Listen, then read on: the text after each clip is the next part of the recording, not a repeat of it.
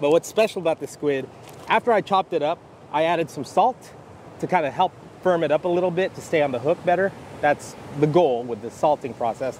But I also added garlic powder. So this bag actually smells really good if you like garlic. They put garlic scent on a lot of different baits, the hookup baits, power bait for trout.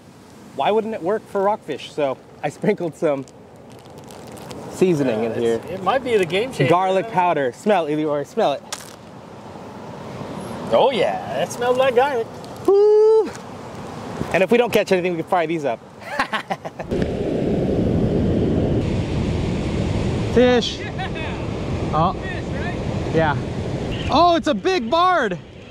Nice. He liked that garlic squid. Maybe there's something to that.